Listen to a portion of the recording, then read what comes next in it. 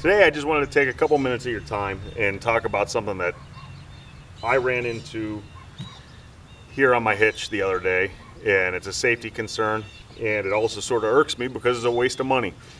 So everyone has a hitch pin, and I'm not going to get into the topic of what is the best hitch pin, but I am going to talk about safety.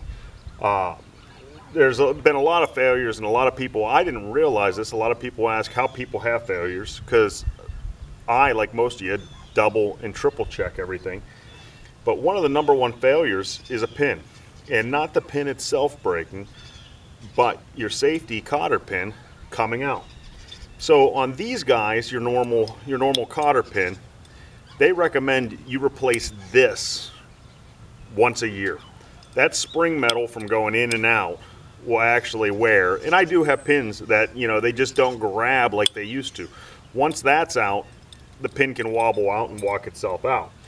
I understood that. You know, when we bought this new truck, I went to a locking style hitch. This, I don't keep this hitch in the truck all the time.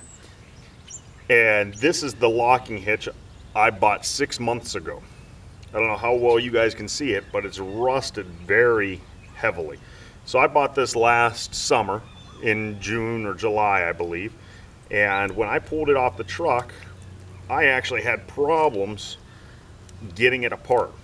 And just like right now, there we go. I mean, I barely just get it apart.